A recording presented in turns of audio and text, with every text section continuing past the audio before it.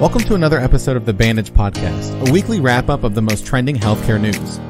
Each week, we'll discuss the latest in healthcare, health IT, and compliance. In this week's episode, we discuss Clark County's involvement with student mental health, universal healthcare laws going through the California State Assembly, and the first ever transplant using a genetically modified pig heart. Let's wrap things up. This is episode 120 for the week of January 17th. I'm Matt Moneypenny. And I'm Albert Battistelli. Before we get started, our diagnosis code of the week is W61, or contact with birds, parentheses, domestic, parentheses, wild. Why even specify then? Domestic or wild? Like, why not just contact with birds, parentheses, all? Like, why two sets of parentheses? That's a good point. I wonder if there's one for, like, vultures, scavengers, scavenger bird of prey. I would still think those are wild. Like, I don't, like... I almost read domestic as domesticated, and then I had wild. And I was like, domesticated and wild. That doesn't make any sense. I like that it's just like contact as well. It's just like I said hey to a bird, like the bird landed near me, or I don't know. It could be anything. Could be anything. Maybe the bird flew. Maybe it scratched you. Maybe it pecked you. This may be the most. It looked at you. You got a heart attack. The vaguest diagnosis code we've had in a while. It's very anything could have happened with a bird, any kind of bird. Yep. Anything could have happened. Who knows? There's a bird involved. That's all we know. So it's known in your state and or country, and it's wild. So good luck with that. Maybe. Or domestic. Could be a pet bird. Who knows? Yep.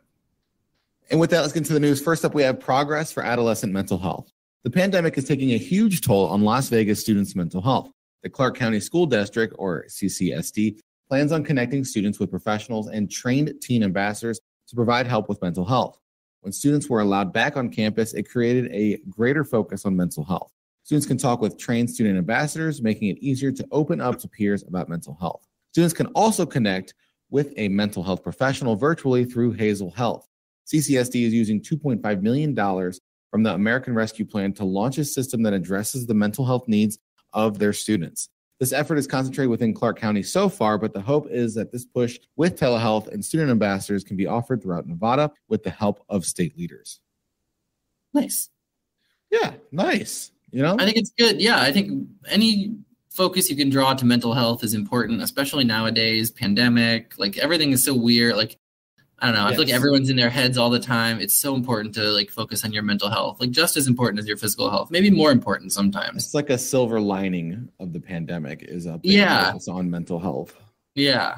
Because there was a focus on mental health, but now the focus is even bigger on mental health, I feel like. Because of the pandemic. So it's good. That's a lot of money to use.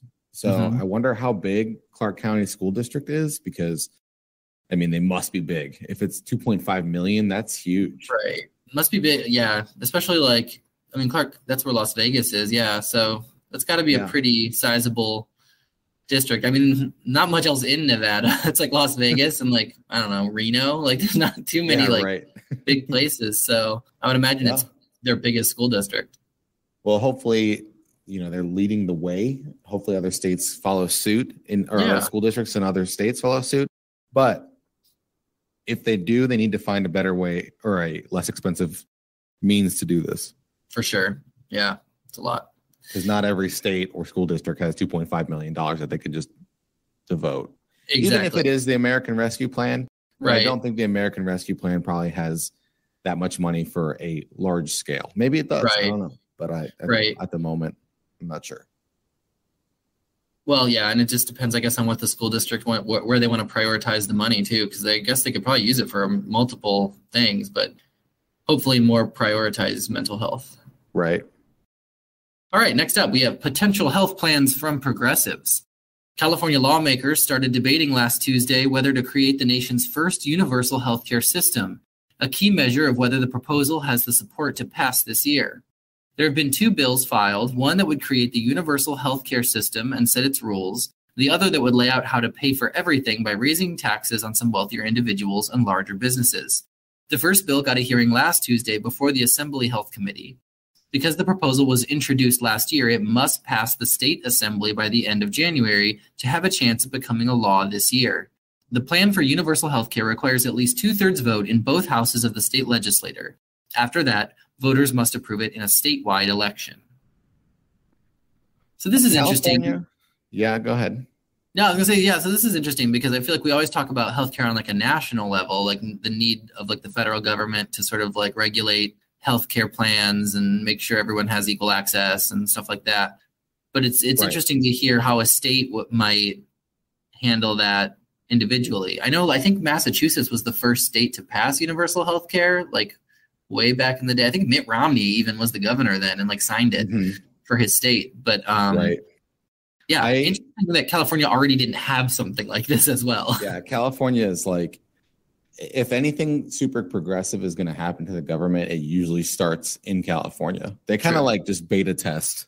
They're like a beta tester for progressive legislature. So for real. And they're like a small country. I mean, they're the population of a small country. Like California is huge. Yep. Yeah. So, I mean, it makes sense that they do this. I mean, there's like, it's like the two sides of two coins, right? You got Texas, who's like the beta tester for Republican policies. And California, that's the beta tester for liberal policies. So we'll see how this works out. I mean, universal healthcare, people who live in other countries will tell you that, usually that's a good thing. And then there's always a little bit more red tape involved in America for that kind of thing. And it's always been a problem. So we'll see how it goes. But, I'm not surprised that California is the first or one of the states to try to push this through their state legislature and handle it within their own state bounds. For sure. Next up, when your new heart used to oink. David Bennett, a 57-year-old Maryland man with terminal heart disease, is doing relatively well after receiving a genetically modified pig heart in a first-of-its-kind transplant surgery. The pig heart was the only currently medical available option, according to the University of Maryland of Medicine. The U.S. Food and Drug Administration granted emergency authorization for the surgery on December 31st. 3 genes that are responsible for rejection of pig organs by human immune systems were removed from the donor pig, and 1 gene was taken out to prevent excessive pig heart tissue growth. 6 human genes responsible for immune acceptance were inserted. Bennett's doctors will need to monitor him for days to weeks to see whether the transplant works to provide life-saving benefits. He'll be monitored for immune system problems or other complications. It's too early to call the heart transplant a success, though. That label will come only after Bennett has decided that he has a good quality of life for months. Whatever the outcome is, though, it's important for researchers to learn something that can be applied for future transplants. So, every now and then we get a story that's like some medical breakthrough. And this has been getting a lot of publicity overall because it's a pig heart and it's like, I've read at least a few articles about this already, just like being shared on Facebook or social media and stuff. Yeah. It's interesting. Hopefully it works out. I guess, it would be very interesting to be the doctor who decided, hey, I got to go to David and talk to him about this potential thing we could do. Right. I wonder what criteria you have to meet to get into these super interesting, potentially innovative, first of its kind surgeries. And right. I feel like it has to be like a last resort, literally you know what, we're just experimenting on you at this point. We're just going to try this. It's probably not going to go well, but you don't really have a shot anyway. So we're just going to, we're going to see it. It might, and then it ends up working well. It seems like this was very complicated in terms of genes. Didn't know. Yeah, which is just amazing to me that we have that ability to just be like, okay, we're going to take these genes out, but leave the rest, and then we're going to put more genes in. I was like, identify those.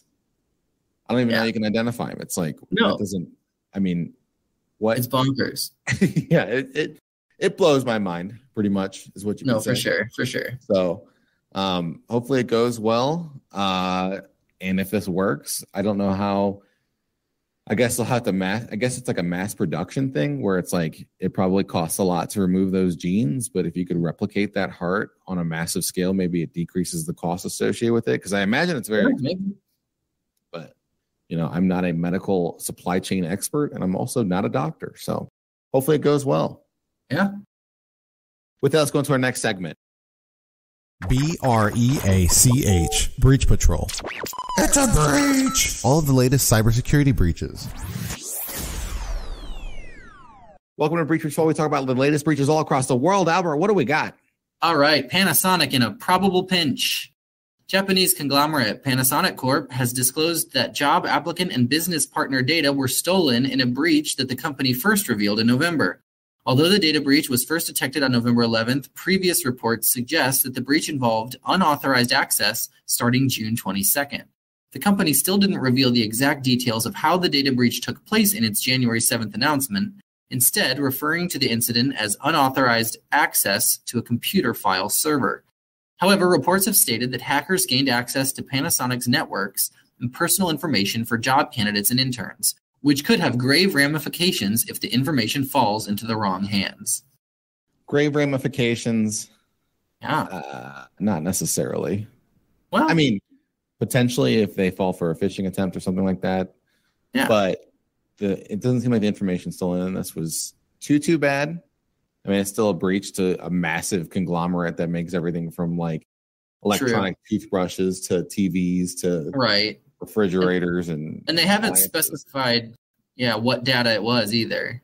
No, they just said that it's personal information from job candidates. So so hopefully it might be network information. This is a newer breach, just happened January 7th, so it's fresh off the presses. So there's probably more developments that are going to happen down the road. But Panasonic probably has really strong cybersecurity. I'm going to assume that Panasonic, being as big as they are, probably has some cybersecurity safeguards in place. Yeah.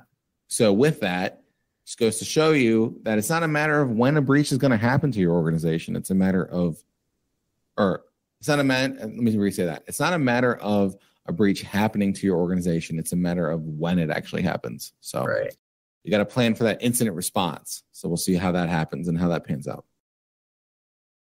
Next up, Illinois is informing patients of security issues. Online pharmacy company Ravku and Fraternity Clinics of Illinois, or FCI, have both informed thousands of current and former patients of data breaches involving troves of their sensitive information. HIPAA Journal said 79,943 current and former patients were sent breach notification letters informing them that their passport numbers, social security numbers, financial account information, payment card information, treatment information, treating physicians, medical billing claims information, prescription medication information, and Medicare, Medicaid identification information was leaked. The FCI said it became aware of suspicious activity on its internal systems on February 1st, 2021, and determined that patient information was involved by August. The company did not respond to requests for comment about the delay in informing victims, but said in the notice that they were offering 1 year of free credit monitoring and identity theft protection services. So that's a long time between February 2021 and August. I mean, that's 7 months. Technically, it's really like 9 months. How many months is that? February? I don't know. It's a lot of months. Let's just say it's a lot of months. And it shouldn't have been that long. So what might end up happening is it actually is worse than they're saying. But it's also very specific. So maybe the reason why they took so long is because they wanted to get to the bottom of it. But it seems like everything about the patients that were included in this breach was essentially leaked. Yeah. Literally everything. So good for them. I mean, not good for them. Bad for them. I know what you mean. Good for the hackers? Yeah, good for the hackers, I guess. But bad for everybody else. I mean, that's a lot of people. I mean, that's like the population of Rhode Island. Yeah, a small state, a large or a medium-sized city. Large state. Almost. Yeah. Rhode Island's population is in the millions, but you get the idea. I know what you mean. Next up, extensive PCI breach for Grass Valley. Grass Valley, California has announced an extensive data breach involving social security numbers, driver's license numbers, and health insurance information was leaked for all Grass Valley employees, former employees, spouses, dependents, and vendors. Anyone whose information was provided to the Grass Valley Police Department had their names, social security numbers, driver's license numbers, financial account information, payment card information, health insurance information, passport numbers, and more lost in the breach. The same goes for anyone who filled out a loan application at the Grass Valley Community Development Department. The city government said the breach began in 2021 on April 13th, and files were transferred out of the city's network until July 1st. By December, the city said it had a better understanding of the scope of information lost in the breach and began sending breach notification letters to victims on January 7th. Yeah, I don't trust municipalities or like local governments to protect my data at all. And absolutely not. Yeah, they deal with sensitive information. This is huge. Yeah. Like they got everything. They got an entire a person's entire identity, social security, driver's license, passport number. Same thing as the last one, pretty much, other than patient information, which I imagine if the city had patient information, it would have been leaked in this instance too. So yeah, the city I live in, I pay utilities to the city, and every time I get the bill in an email, it's like it gets flagged as spam. So that just tells me that the cybersecurity that is in these cities and stuff is not good, and it's probably because of state budgets, because they have other things to worry about like infrastructure. Yeah. So hopefully something happens on a federal or state level to help protect the cybersecurity of local governments, so stuff like this doesn't happen. Yeah. It would be interesting to see if like PCI DSS is the governing body that kind of deals with PCI. It'd be interesting to see. It's like a state. It's like on a federal level. So it'd be interesting to see if the government sues the government or fines the government in this case, right? Like a federal level government fines a state local government. It'd be interesting. Yeah. It's like here, it's like you already pay us. I already pay you. So I'm going to fine you.